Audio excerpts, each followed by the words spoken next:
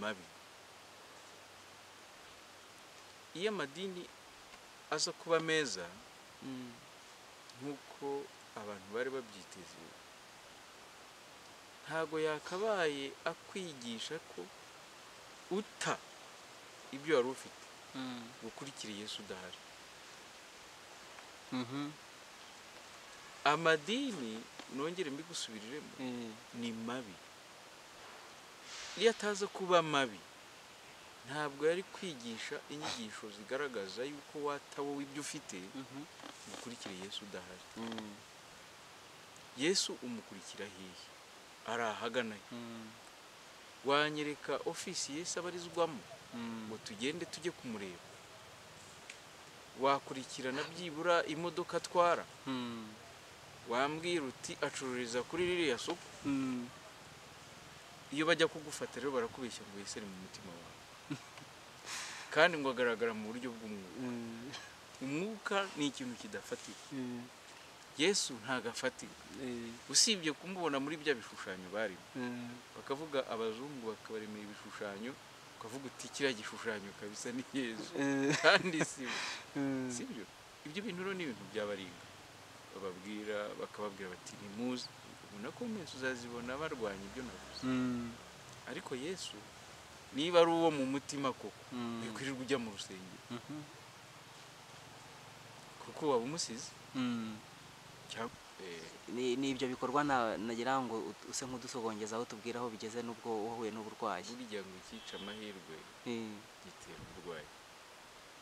Ariko nko ku gitabo ho ntabwo byahagarikwa, kuko n'ubundi igitabo kirimo kirakorwa, kiri mu icapiro.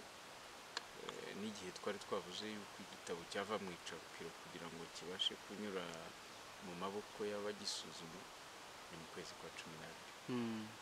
Haracyari iminsi rero, ntabwo nzi ko nzarwara kugera muri uko kwezi. None umuntu yakwibaza, ari amagambo watangaje, ni amagambo akomeye cyane cyane kubemera biriya bitabo wakozeho. Ntabwo urahura nabo ngo bakugirire nabi? Nta nubwo mbyiteze ko nzahura nabo bagambiriye kungirira nabi, ariko akanwa kabo karavuga. Akanwa kabo karavuga. Niyo mpamvu iyo baba bavuga bakora challenge, bavuga yuko wenda jyewe ndi Satani, cyangwa se bashingira kuvuga ko ari ibyahanuwe, cyangwa se bakavuga ngo ni mu minsi y'imperuka. Ibyo byose bakashingira kuri ibyo bitabo basomye, cyangwa se n'abigisha babo babigishije nabi, bakabasha kubabwira ibyo ngibyo. Ariko akanwa nikavuge kuko nicyo kabereyeho. Bazajye bavuge ko ndi uwase ikibi, bavuge ko nzanye Satani mu Rwanda, basobanure ko ari iminsi ya nyuma y'imperuka. Ariko nanjye nkibaza iminsi y'imperuka ya nyuma ni iyi? Kuko kuva mvutse bagiye bavuga imperuka, ndetse bagiye banavuga ko Yesu azaza ari basogokuruza, ari abababanjirije, bose bavugaga ko Yesu azaza. Ariko ndavuga ku ruhande rw'abakristo. None se icyo gihe niba baravuze ibyo ngibyo ko twese twabitegereje tukaba tutarabibona, akanwa nigakomeze kavuge, kavumbure n'ibishya. Ndavuga wenda kuri abo bigisha iyobokamana, cyangwa se abashobora kurwanya ibitekerezo byanjye, ntabwo nababuza. Ariko icyangombwa ni uko twese twashyira hamwe tugatekereza ku cyitwa kirazira, tukagira indangagaciro zacu z'Abanyarwanda, tukagira ibyiza byacu by'u Rwanda, ndetse n'ubikurikiye nkabamwifuriza kugira amahoro y'Imana y'u Rwanda. Ubona abantu bari kwitabira se kubyumva? Kuko buriya kubwira abantu ko hari igitabo gishya kigiye kuza, basanzwe bamaranye igitabo gifite imyaka hafi 1500 gihari kiri aho bakigisha, ndetse n'abakigishaga bakaba barakizananaga n'ibindi bintu birimo nko mu Rwanda. Urabizi ko bajyaga batuzanira ijambo ry'Imana, bakatuzanira umunyu, bakaduha iyo myenda, kugira ngo bakunde baducengezemo ya cengeza amatwara yabo ishingiye kuri Bibiliya. Urabona bizoroha kuba umuntu yakwigisha kiriya gitabo? Base kwibye ahubwo atari byo bibi. Ibyo nibyo bibi. Babazaniye umunyu nibyo. murawurya mwumva uraryoshye, babazanira isukari murayinywa mwumva iraryoshye, babaha iyo myenda mukifubika, ndetse yewe n'ibibiriti bagiye babizana. Abakoraga urushingo bareka gukora urushingo, ibyo ntabwo nanabyanga ko ari bibi. Yaba barazanye ibyo byonyine ariko badashaka kutwangisha abavandimwe, yaba barazanye ibyo byonyine bakazana urwo rushingo unani ibisimbura urushingo, cyangwa se bakazana uwo munyu mukawushyira mu byo kurya mukumva biryoshye, ariko ntibazane ibintu bishwanisha abavandimwe. Icyo ngicyo nicyo nakabaye mp'agaciro. Ariko noneho bo baje bashaka kugira ngo baduteranye. Abaduteranije rero ntabwo ari bo twaha agaciro kugeza ubu ngubu. Nk'ibyo wari uvuze uti igitabo nzanye, buriya na Bibiliya ari nayo wavugaga, Bibiliya yo mu mwaka w'1954 kugera ubu ngubu ntabwo ari ko ikisobanura, bagiye bayihindagura. Igitabo cyahumetswe n'Imana aricyo wavuga Bibiliya cyangwa ijambo ry'Imana, ntabwo wabihindura ubona byari bikosheje kandi Imana yabishyizeho. Icyo uracyumvise.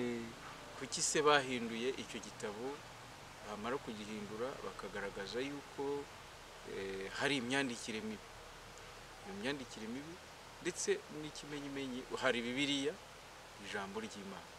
Iyo ntuyizi? Ndayizi. Iyo se Bibiliya y'ijambo ry'Imana ihuye n'iyo muri 57, niyo utangiye gusoma yindi ya kera bakubwira bati reka iyo yihoye.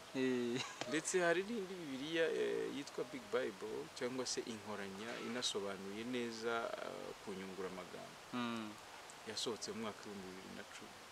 Iyo Bibiliya uyifite iranahenze, ni nayo mpamvu uyifite bavuga bati ufite Bibiliya isobanuye. Abahamya ba Yehova nabo buri munsi bahora bahindagura ijambo ry'Imana ryo Bibiliya. Ni ukuvuga ngo byibura bakeya mu bahamya ba Yehova nibo bashobora gusoma Bibiliya yitwa ntagatifu, yakomotse ku nyandiko zasobanuwe na Vatikani, niyo Bibiliya ntagatifu. Ariko koko iriya Bibiliya irasobanuye, ifite byinshi isobanura. Abo bose rero bayikoresha ntago bakabaye bavuga ngo ni ijambo ry'Imana, ni ibyahumetswe n'Imana, kandi buri munsi bahora babihindagura.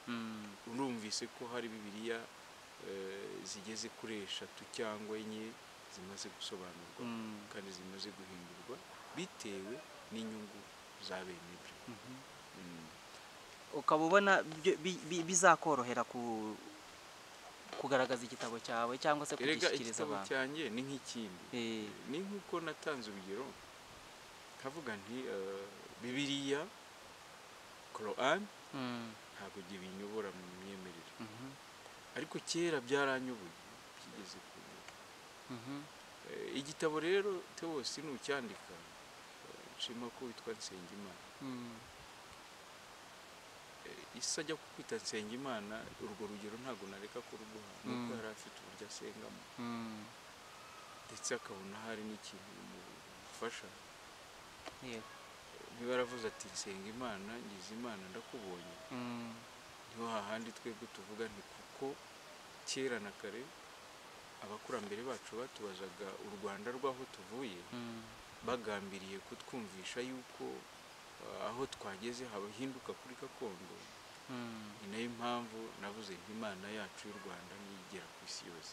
Iyo bayivuze baba bashaka kuvuga Imana y'isi, kuko nongere mbisubiremo ko umunyarwanda iyo yabaga avuye muri Amerika, Canada, Uburayi, Aziya, ndetse no mu bindi bihugu bya kure muri Afurika, urugero Bugande, barakubazaga bati Imana ya Tanzania imeze ite, Imana y'u Bugande imeze ite, u Rwanda rw'aho ngaho muri Amerika rumeze rute, u Rwanda rwo mu Bwongereza rumeze rute, batishingiye ku hantu wari, ariko bumvaga ko hose koko guhari ari u Rwanda.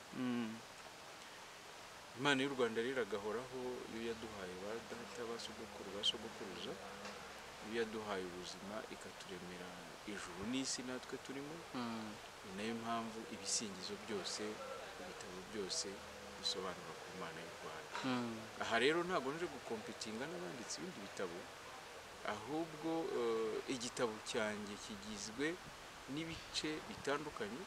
Harimo amateka kera na kare kuva kuri Gihanga ngoma ijana, harimo amateka agaragaza indangagaciro z'Abanyarwanda, harimo amateka agaragaza umuco w'Abanyarwanda, harimo amateka y'ukuntu Abanyarwanda bubahaga Imana, hahandi bavugaga ngo Imana irirwa ahandi igataha i Rwanda. Ibyo byose babaga babivuga kubera ko bazi Imana. Iyi Mana rero niyo mvuga ariyo yitwa Rurema mu rurimi rw'Ikinyarwanda gisobanuye neza. Iyo niyo yitwa Rurema. Iyi Mana rero ntabwo nareka kuyirata, kandi ntabwo irwana. Iyo Mana ntawe ishaka kugira ngo isabe amafaranga ngo imugirire neza. Iyo Mana y'u Rwanda ntabwo igutega iminsi. Iyo Mana y'u Rwanda ni ya yindi itazatwika abantu, kuko umuntu iyo akwihereranye arakubwira ati ku munsi w'imperuka Imana izabatwika. Uwo reba ukareba umwana wawe bavuga ko turi bene Imana, umwana wawe wamuvumbika mu mbabura ngo ni kubera yuko yamennye televiziyo. Televiziyo yarayimennye, umaze kuyimena uramutse usanze ahubwo ari umwana wayimennye yurira ashaka kureba ibiyirimo, ntabwo wakabaye ushima Imana y'u Rwanda kubera yuko itamuhitanye. Icyo nicyo wakabaye ushima, ukavuga uti Imana ishimwe kuko umwana wanjye yuriye televiziyo, arangije arayimena, yikubita hasi, ntiyamwikubita ku mutwe, noneho imuhitane. Icyo wakabaye wishimira. Ariko noneho uraje usanze yamennye televiziyo, nturanabaza impamvu, uhise ucana imbabura, umukojeje muzigo. Ntabwo yaba ari Imana. Ibyo rero byose banayitirira, bavuga ko Imana ya Isiraheli ari ingome, bakavuga bati Imana ya Isiraheli izatsemba abantu, bakavuga ngo Imana ya Isiraheli niyo yatuzaniye Satani. Ubwo se ni Imana Satani ari mu biremwa, wavuga yuko Imana yamunaniwe kugera igihe barwana, yarangiza ikamwirukana ikamuzana ku isi, igambiriye kugira ngo ituma dutsemba? Kuko yaravuze, baravuga bati Imana yohereje Satani ku isi, nawe kandi aza ari mu mujinya, afite umujinya agambiriye gutsemba umuntu.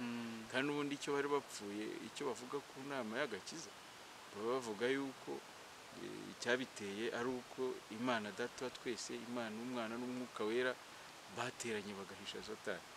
Ariko turebe nka best man w'Imana, umuntu witwa Rusufa yari umutwaramucyo, niwe wari ushinzwe akazi gakomeye ka protocol y'Imana. Urumva baremesha iyo nama, ubundi ubaye uri Imana koko ntutumiremo Satani ari we Rusufa, kugira ngo itere confusion mu bapartner bakorana. Icyo gihe rero numva ari ikinyoma cyambaye ubusa, kuko nta ntambara yigeze iba mu ijuru. Mu ijuru wenda sinanahazi habaho intambara, abantu bashyamirane, Imana irwane na Satani. Ubwo se Satani we yari abizi yuko yatsinda Imana? Ibyo bintu nubishyira mu nyurabwenge urasanga ari ukuri. Noneho nurangiza umbwire ngo Imana imaze kohereza Satani mu isi, iraza yihuta Satani, irangije ijya muri Edeni. Edeni riga bisobanura ubusitani. Edeni ni igiheburayo. Edeni bisobanura ubusitani mu rurimi rw'Ikinyarwanda. None se ubwo wambwira ngo Imana yaje muri Edeni, irangije kuva muri Edeni iba inzoka, ngo Satani abe inzoka? Ahangaha dusanga rero na animal cyangwa se inyamaswa baratesheje agaciro iyi nzoka. Bavuga bati inzoka niyo yihinduye mu ishusho ya Satani, ari we Sekibi. Kandi nanone abamisiyoneri bagahindura, bakavuga bati twebwe abirabura ni twebwe ba Sekibi. Nanone nyuma bakavuga yuko ari twe tugomba kuba turi abacakara, bakongera kuvuga yuko tuziritse, bakongera kuvuga ko turi mu nyanja z'amazuku n'umuriro. Ibyo byose babivuga kubera yuko babona bashaka kudukoloniza kugira ngo n'uyu munsi. Igitabo cyanjye rero kizasobanura ibintu byinshi, birimo ibyabateye confusion, kandi abazagisoma bazabona ibisubizo ku byo bibazaga. Hanyuma tugarutse kuri Bibiliya ndetse n'ibindi bitabo abantu bakunda kwifashisha babwiriza ijambo ry'Imana, usanga harimo wa mugani amagambo bifashisha kugira ngo abantu babareshye babiyegereze bagire ibyo babakuraho. Ari nabyo muri iyi minsi wagarutseho ku mafaranga. Hari umwe mu banyarwenya uherutse kujya biteramo urwenya akagaragaza uburyo hari ababishopu b'ibisambo. Ese ubihuza gute na Bibiliya cyangwa n'uburyo abakoloni bajemo? Biduhurize n'uburyo abantu bashobora kubyifashisha bashaka kugira ngo bayobye abantu, cyangwa se bakabyifashisha bashaka kugira ngo babakureho indonke. Wenda nahera inyuma. Ubwo uvuze ku bijyanye n'amadini. Amadini ku rwanjye ruhare, opinion yanjye, ntabwo nibaza ko amadini yakabaye abarizwa ahubwo muri RGB. Amadini ntabwo yakabaye abarizwa muri RGB, ahubwo yakabaye abarizwa muri RDB, Rwanda Development Board. Ugiye kurishinga akajya kwa registeringa nk'aba registeringa amasosiyete, akabona license y'ubucuruzi. Kuko amadini ariho ubu akazi kayo ni ugucuruza. Noneho byarangira bamaze kuba registered muri RDB, icyo gihe bakabaha tina ndetse bakagaragaza n'inyungu ukuntu bunguka. Impamvu ntanga urwo rugero ni uko bose bacuruza. Ni business creative abanyamadini bakora. Nyamara bakabwira abayoboke babo yuko bari mu kubajyana mu nzira ijya mu ijuru. Ugasanga rimwe na rimwe babateye ubwoba. Ariho tuvuge ibikorwa by'iterabwoba bigaragara kandi bigaragarira buri wese, aho umuntu wari we wese ava mu rusengero ahinze umushyitsi avuga ko isi igiye kurangira. Umuntu aramutse akubwiye ko isi igiye kurangira, nawe wose na wa murima w'intoryi washaka guhinga wawihorera, ukabanza ukawurya ugashira. Uramutse wumvise ko isi igiye kugera ku iherezo, ku mperuka, inzu wubakaga wari utangiye gucukura imisingi waba uyiritse. Niyo mpamvu rero nkubwira nti biriya byose ni business creative, bakabe babarizwa muri RDB, Rwanda Development Board, ikigo cy'igihugu gishinzwe gutsura amajyambere. Icyo gihe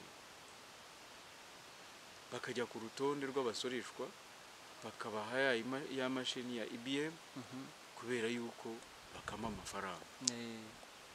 Bakanarema za resi cyangwa se kitanzi zigaragaza niba utanze 1/10 kingana n'aya ngaya, cyangwa se niba utanze amaturo angana gutya, bakaguha resi ukayitwara ukayijyana muhira, ukavuga uti ubushize natanze, ubu ngubu nzatangaye.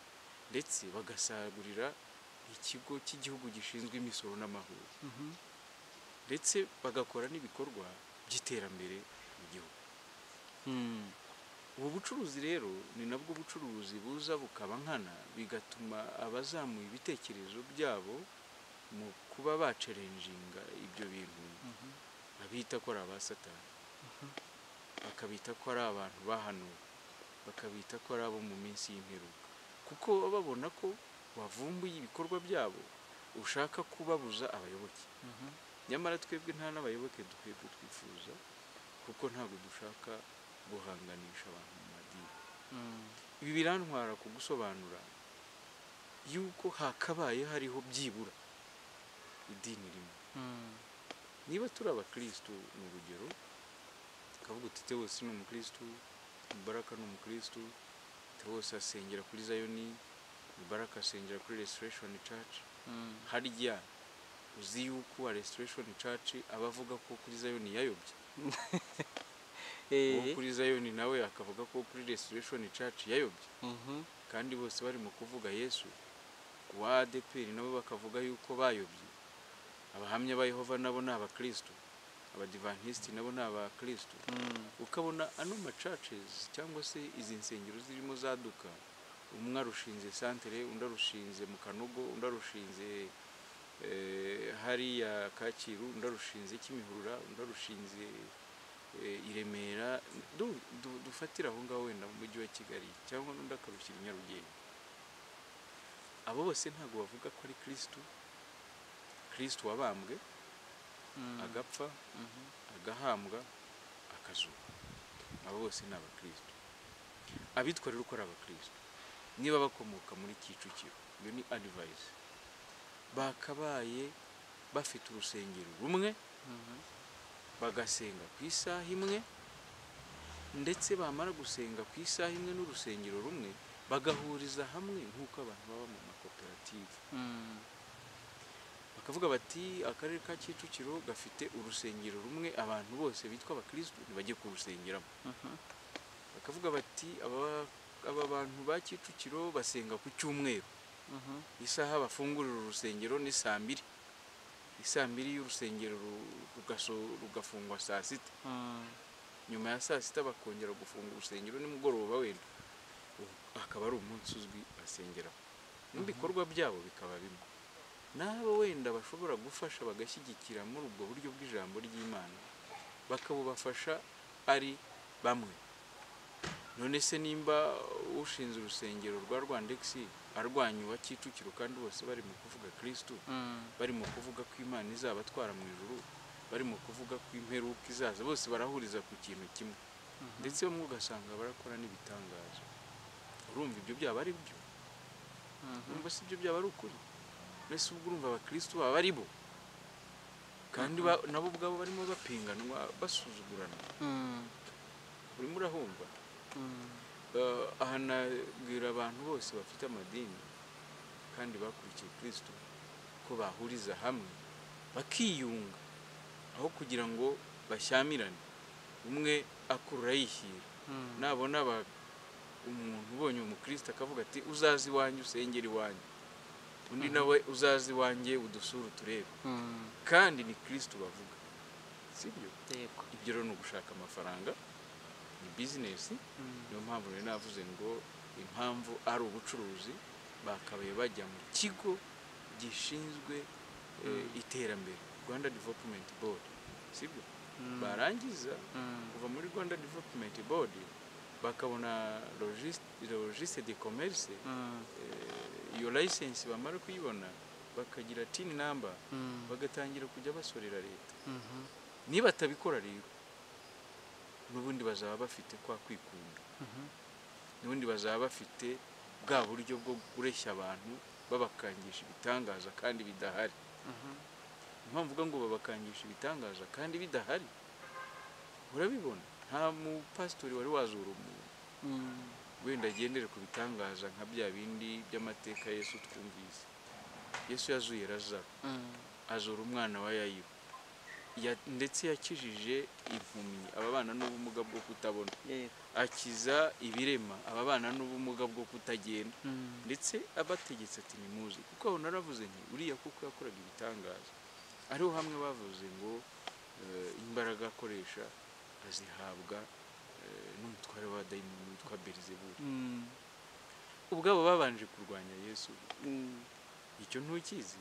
Abanyamadini baramurwanyije, kandi ni nawe barimo barwanirisha kugira ngo babone indonyi. Nkaba mvuga rero ku bijyanye n'amadini, nibitonde basesengure, babane neza amahoro ubwabo. Niba ari abakurikiye Yesu babigishe bamukurikire, ariko batekereze neza ko impamvu izatuma bakomera ari uko bo ubwabo bishyize hamwe bagasenga ku munsi umwe, bagasenga ku isaha imwe, ndetse bagahuriza hamwe ibikorwa byabo. Niba batabikora bazamera nka ADPR. ADPR intambara zaravutse. Ni kenshi nagiye ntumira abayobozi bamwe mu biganiro bitandukanye kuri televiziyo, bahamagara, ndetse habayeho icyitwa komisiyo yitwa Nzahuratorero, habamo na ba Modeste na ba Kavamahanga, abo bose bajyaga bashaka gushinga itorero rya ADPR kubera ubusambo. Mumbabarire kubivuga gutyo. Impamvu mbivuze ni uko batashakaga kugabana ingengo y'imari muzo bari bafite ngo bagenzi babo nabo bakore bamererwe neza. ugasanga barahagurutse baravuga ntago tuzi ukuntu imari inyerezwa, ntituzi ibikorwa ukuntu bikoreshwa. Ibyo se si amafaranga bavugaga? Kopi ndazifite nyinshi z'ibiganiro nakoranye nabo, mbabaza abantu bahamagara babaza batesa ADEPR niba ari gutya bimeze. Ubwo ni urugero rumwe nguhaye. Ariko se ntabwo uzi ko bamwe bana bafunze ejo bundi? Ntabwo se abayobozi bakuru b'itorero rya ADEPR ese ubwo baba bakorera Imana bate? Iyo Mana y'Isiraheli birirwa bakorera imeze gutyo ibavangavanga, iyo yaba ari Imana nyabaki koko? Urwo si urugero rumwe. Ejo bundi bamwe baradutse baje gutera Gitwaza. Gitwaza yari yimereye neza, ashinga zayo niye ibiyishyira ku murongo, abizacu tubimenye. Nk'urugero nguha, iyo umuntu babonye koko, mwene ndavuga muri ayo madini ari aho ngaho, iyo babonye koko kuriya muntu afite agasura, afite akazi keza, aparitse imodoka nziza, baramutambutsa bakamwicaza hari imbere. Bamara kumwicaza imbere bakavuga bati icara ahangaha, bakanamuha mikoro agasuhuza itorero. Agasuhuza n'itorero. Burya baba bagamije iki? Ikintu baba bagamije, baba bari bumubwire bati icyacu, amaturo, inyubako y'urusengero, ibyo ngibyo ntabwo hafata bitanze. Ubwo ni ubucuruzi. Cyangwa ushobora kumubeshya uti Imana iravuze ngo kora iki n'iki, zana amafaranga, Imana iragukubira kabiri. Icyo ni igitangaza Imana ibikoze. Ariko ukazategereza igitangaza ugaheba. Niyo mpamvu rero tuvuga ko ibyo byose byakabaye bihinduka, abantu bakagendera mu murongo w'ukuri nyawo, baba ari abasenga Imana bakayisenga, ndavuga wenda abasenga Imana y'Isiraheli, baba ari abubaha Imana yacu y'u Rwanda bakayubaha bashingiye ku mateka ya kera na kare, cyane ko nasobanuye mu biganiro bitandukanye ko Imana y'u Rwanda ari igera ku isi yose. Icyo gihe rero niwubaha Imana y'u Rwanda, ntago wowe uzareka kugira indangagaciro z'Umunyarwanda. Ntago uzirirwa uhamagarira abantu ngo nimuze mutange amaturo, mutange kimwe mu icumi. Ntago uzirirwa ubwira abantu yuko bari abantu ari abapagani, abagiye kwa Rwandamura. Ikitangaje nuko bita amazina y'abashumba bakuru. Rwandamura afite UCC, ati gendo kwa Rwandamura, bati uzaze noneho udusure kuri seripari kwa Nyamuranga. Ati reka ntago uzaza kuri seripari. Undi ati ntago nzaza kuri UCC. Kandi bose barimo baravuga Yesu. Kuki barimo bavuga Yesu? Bati ntago nzaza kuri Zayoni, abariyo barayobye. Bati ntago muri ADEPR, nk'uwo muri ADEPR kandi bavuga Yesu. Ntago nzajya hariya ngo njye mu badivantiste. Abadivantiste kandi nabo baravuga Yesu. Abahamya ba Yehova nabo baravuga Yesu. Ibyo bintu birimo amacenga bidashaka gushyira hamwe ngo bavuge bati twebwe niba dukurikiye Yesu nimuze duhurire byibura hanaha dukora umurimo w'Imana koko. Niba Imana yarabategetse kuwukora, cyangwa se niba barawiyitiriye, ibyo bintu bagiye babihuza bakavuga bati isaha yo gusenga niyi, nimwemeze mujye musenga ku cyumweru mu rugero, mwemeze se mujye musenga ku isabato, mwemeze se musenge ku wa gatanu. Iyo si iminsi 3. Ibintu bayihuriremo hamwe bavuge bati uyu munsi tugiye kuwufata tuwutore, nitumara kuwutora tuzajye duhura tuganira ijambo ry'Imana. Kwa kundi barivuga ko ari ijambo ry'Imana. Ntabwo nshaka gukerensa abo bantu kuko si cyo cyanzinduye. Nibaze ko atari nacyo cyari cyakuzinduye nawe. Niba birangiza bavuge bati Imana yacu ishimwe, batandukane batahe. Niba ari uwo bafashije bamufashe, niba ari uwo baremeye bamuremere. Ariko sindabona baremera abantu. Ntabwo ndabona baremera abantu.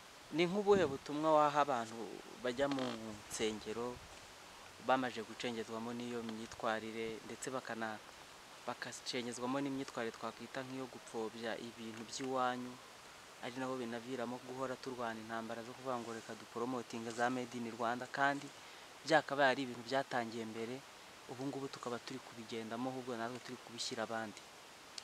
urakoze. impamvu, ikintu cya mbere, aya madini ni mabi. iyo amadini aza kuba meza nk'uko abantu bari babyiteze, ntago yakabaye akwigisha ko uta ibyo wari ufite gukurikira Yesu udahari. amadini, nongere mbigusubiriremo, ni mabi. iyo ataza kuba mabi, ntabwo yari kwigisha inyigisho zigaragaza yuko wata wowe ibyo ufite gukurikira Yesu udahari. Yesu umukurikira hehe? ari ahagana he? wanyereka ofisi Yesu abarizwamo ngo tugende tujye kumureba? wakurikirana byibura imodoka atwara? wambwira uti acururiza kuri ririya soko? iyo bajya kugufata rero barakubeshya ngo Yesu ari mu mutima wawe, kandi ngo agaragara mu buryo bw'umwuka. umwuka ni ikintu kidafatika. Yesu ntago afatika, usibye kumubona muri bya bishushanyo barimo. bakavuga abazungu bakabaremera ibishushanyo, ukavuga uti kiriya gishushanyo kabisa ni Yesu, kandi sibyo.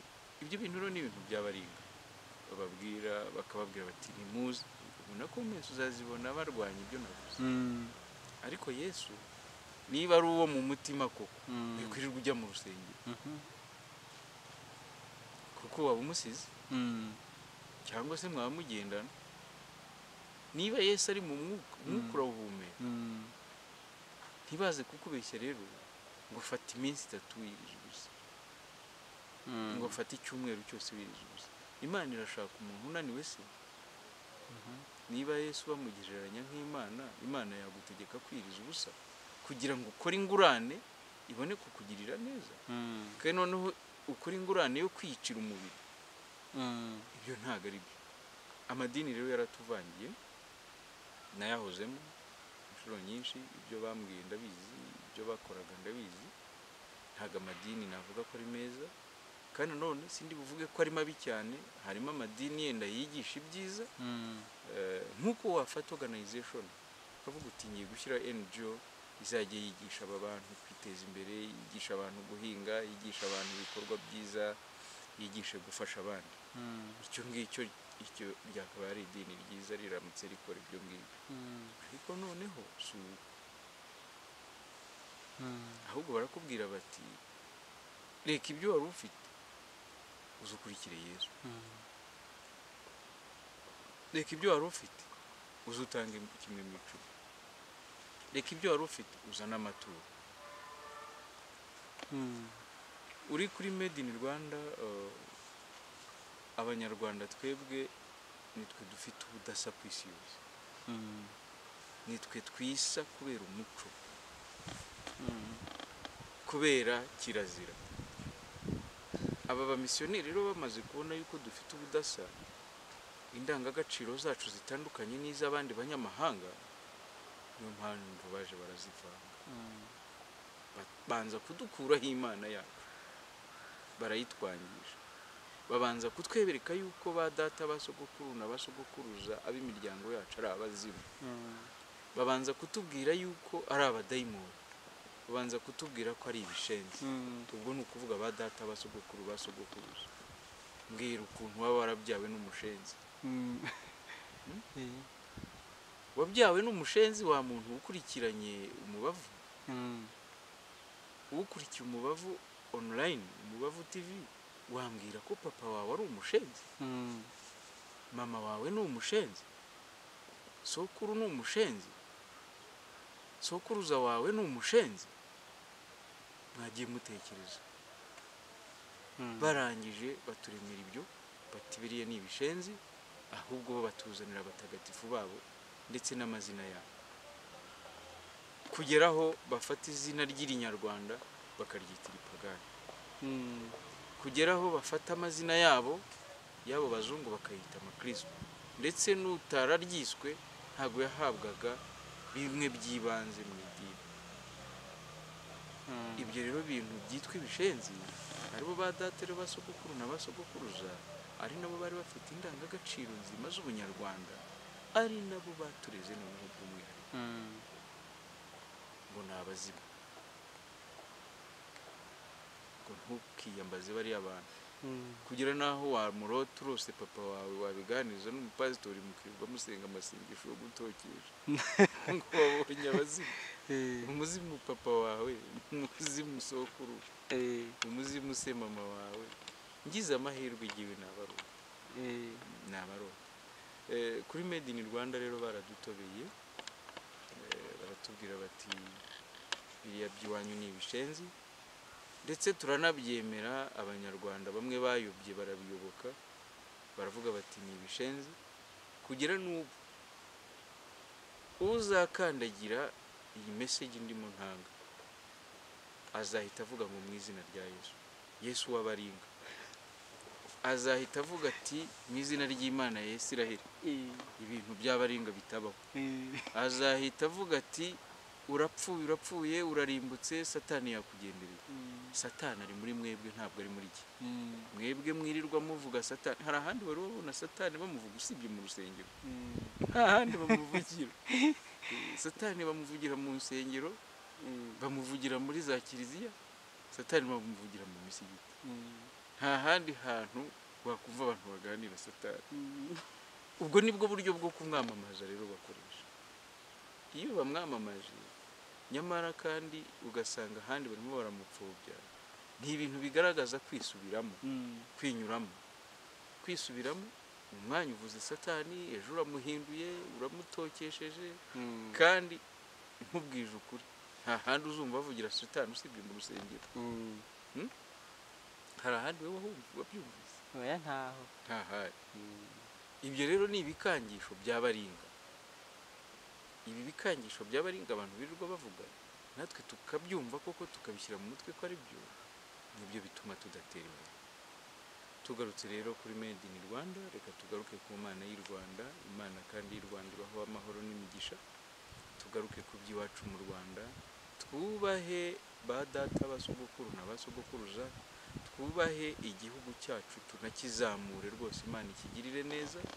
Twubahe ndetse n'umuntu uwo ari we wese, yaba ari umuto yaba n'umukuru bakiyoboye, kugira ngo twese duhurize hamwe kuzamura icyubahiro cy'Imana y'u Rwanda yaremye ijuru n'isi, ndetse natwebwe abatabyumva rero ntabwo ndi kumwe nabo.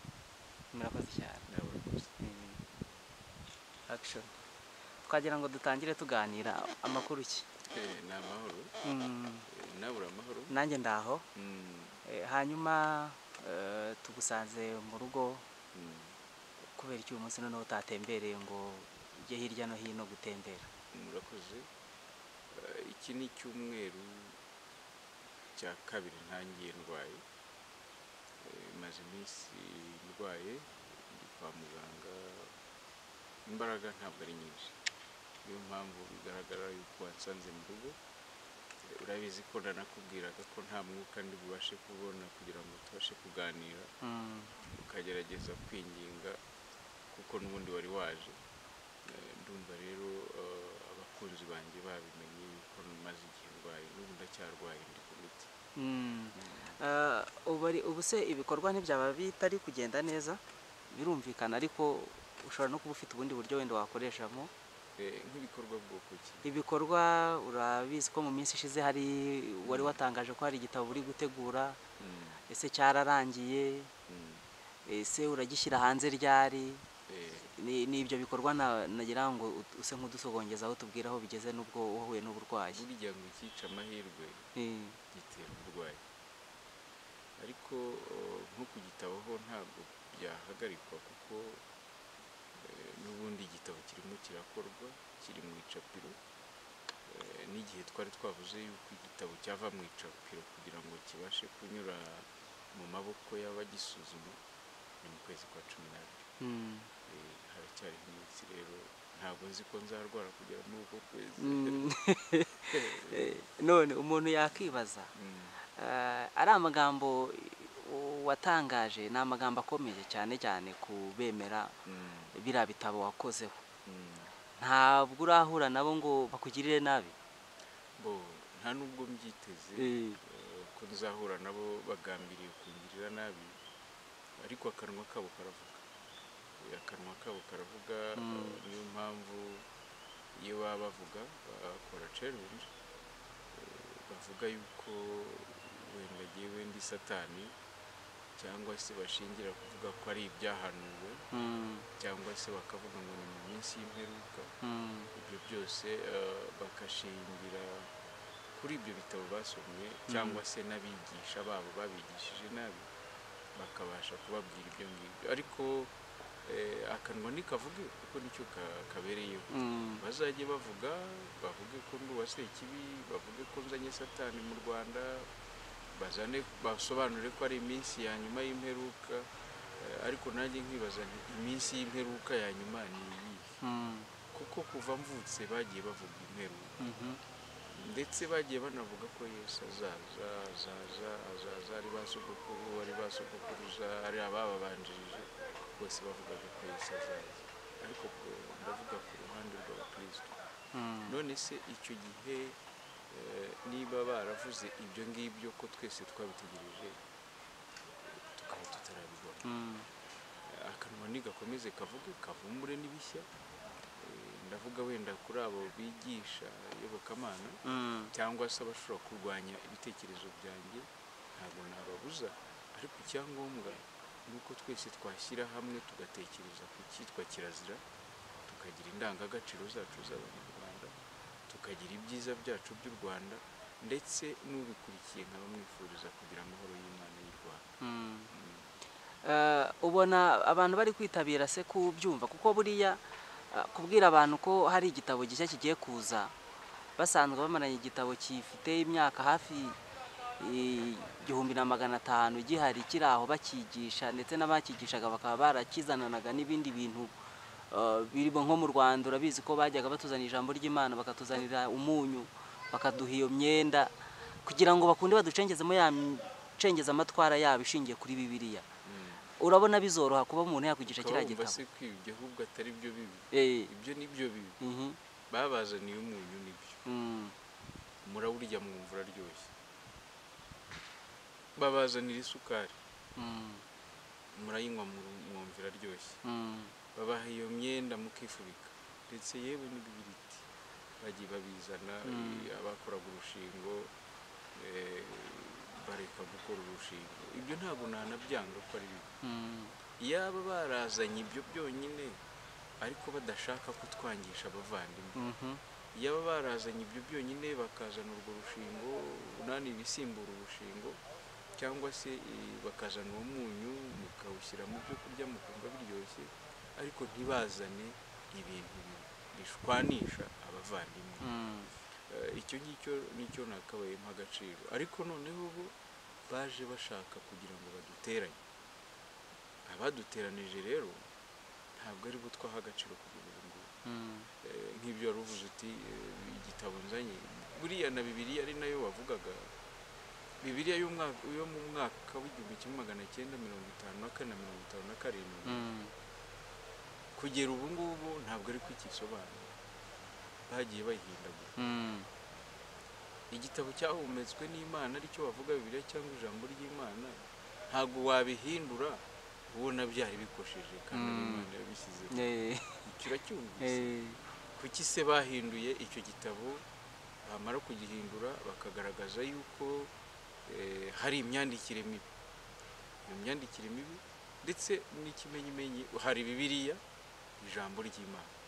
Iyo ntuyizi? Ndayizi. Iyo se Bibiliya y'ijambo ry'Imana ihuye n'iyo muri 57. Niyo utangiye gusoma yindi ya kera bakubwira bati reka iyo yihoze.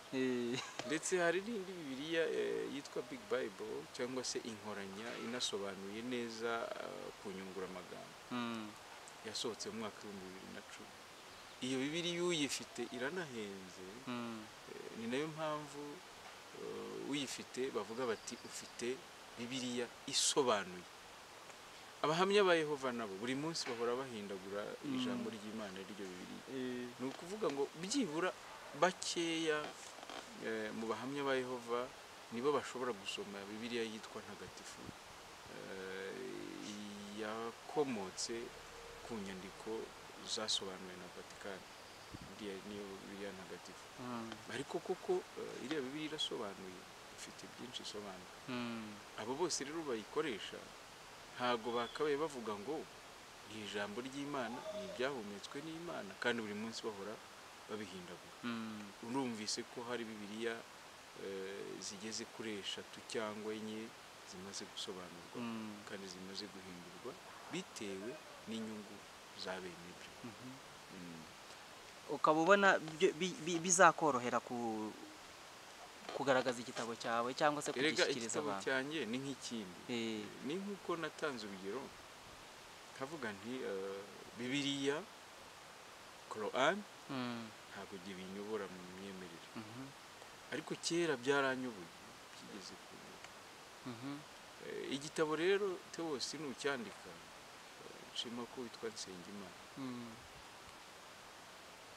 Isa ajya kukwita Nsengimana, urwo rugero ntabwo nareka kuruguha, nuko yari afite uburyo asengamo ndetse akabona hari n'ikintu bimufasha.